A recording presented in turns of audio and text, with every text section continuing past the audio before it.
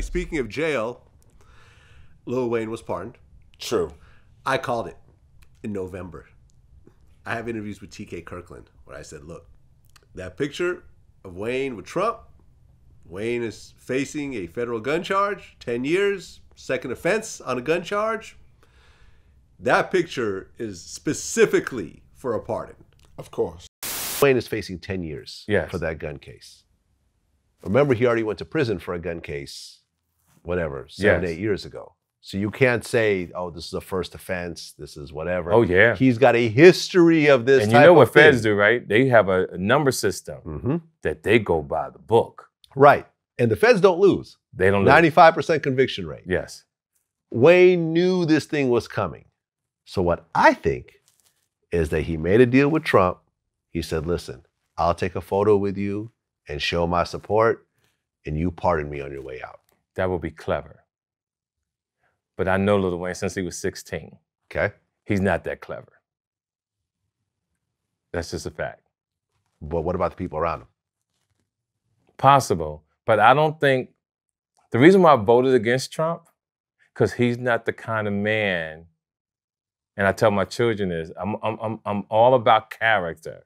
I would never want to do business with that man or sit down and he gives me a promise that he's going to do something. I wouldn't shake his hand. I wouldn't even be in the same room with him because as I've gotten older, I understand character and your word means everything. Sure enough, I was 100% right. True. Are you surprised at all? No. And I can't knock the hustle. Me, myself, I would hope that I wouldn't sell my people out for not going to jail. But you would. Well, for 10 years. For 10 years. 10 years. Hey, we're strong enough. We can overcome one sellout. One more sellout ain't gonna bring us down. We're a strong race. One more nigga selling us out ain't gonna bring us down. They fucking people in there now. They'll be all right. We'll be all right. Listen, me going against this white man ain't gonna turn the tide. And me being for him, we're stronger than that. So yes, I would tell my people, listen, man, I believed in us.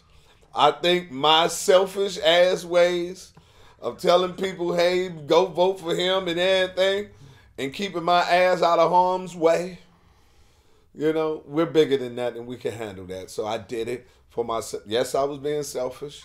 Yes, I sold us out as a race.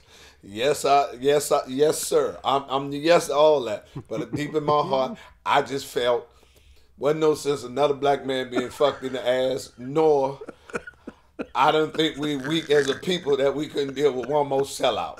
I think we stronger than that. I think we can, I just feel we had one more in us. Remember Steve Harvey, you know, got photographed with Trump at one point. That didn't work out too well for him. No. He regretted it.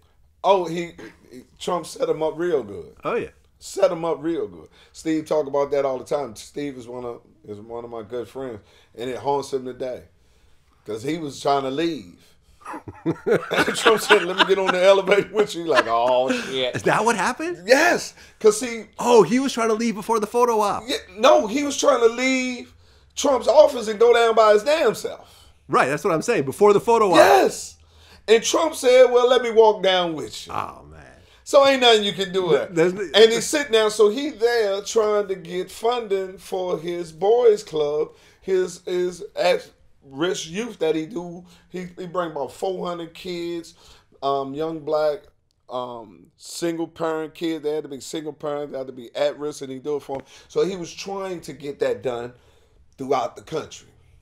And he got the HUD secretary, the one chip in the cookie. You know who it is up there. Oh yeah. What's that motherfucker's name? The neurosurgeon. Yeah, I know you're talking about. Hold on. Got him up there, and Trump. Ben Carson. Ben Carson got Ben Carson on it. Trump called on the phone, told him, "Come on down here, Steve. Got a good idea. I'm gonna get you with the HUD secretary. Moving it like this. He gonna get it done." Steve like, "Got it. Okay, I got it. Thank you very much. Try to get the fuck up out of there." Trump said, "Let me walk down with you while you gone." At this time, Steve didn't know was no people down there, nor did he know that it was no press down there. So this is what he told me. It was a setup. He said he come down, and as soon as he get off the motherfucking elevator, Trump is right beside him, and Trump come in and say, yeah, I just decided I'm gonna get rid of Obamacare, and Obamacare be gone. Steve, like, the fuck are you? And then they put the camera in my face. What you think about Trump getting rid of Obamacare? This going the fuck? You know, Steve lip be hanging. The fuck? Steve mad at him. I know him. I'm looking at him. This mother. If he could have said this motherfucker right here, he would have. And when I tell you the backlash was cruel. Yeah, I remember he was on D.L. Hughley's show, his show on TV One, and he said that he didn't really mind what people said about him, but what his family had to go through over that, he said if he had the chance to do it over, he wouldn't do it. Of course, but I don't believe that. Steve cares. He does. Because I've been with him over 30 years. I see what he do for black people. And not only that, what he do for black people, how much he respect that they give him. He loves his people and the accolades that come along with it.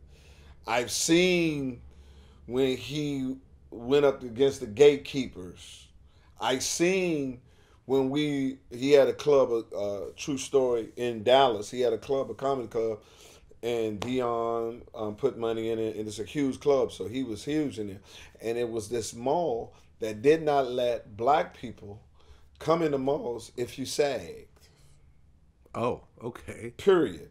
And they did not take out checks. Steve Harvey didn't even shop at that mall. That was a black mall, and they were like, we ain't doing this. So he was the one to round up all the congressmen and everywhere for them to change their policy to allow them to come on in, and they was allowed to come in the way, whatever way they was drugged, even your shit was sagged down to your knees, and also accept checks from black people at the same time. Yeah. I mean, I don't think any black people really walked away from being next to Trump feeling like they got anything out of it. I think it's just various, levels of loss along the way. Well, I would say anybody. Yeah, it don't pretty even much. have to do. I wouldn't even say black. Everybody. Well, I mean, people like Roger Stone. No, but then again, but Roger was already Roger. Yeah, you get what I'm saying? Trump didn't help Roger. Oh, right. You understand? No, Roger was Roger. If Trump didn't have Roger Stone, he wouldn't be president of the United States. Yeah. Because he was the consultant for WikiLeaks and the emails, when to drop them, to kill the story, when he had to access Hollywood. It was Roger Stone that got in contact with them to say, hey, we need some shit right here so we can change the narrative of you saying you grabbed the pussy and all the thing off it. What's the thing is about the goddamn emails. So, if you already a crook, and you sign up with the crook can't lose. He was already a crook. Right. You understand? So you can't hurt the crook. You use the crook, and then you looked out for the crook. So anybody else that had any kind of reputation of it being a crook got hurt fucking with Trump.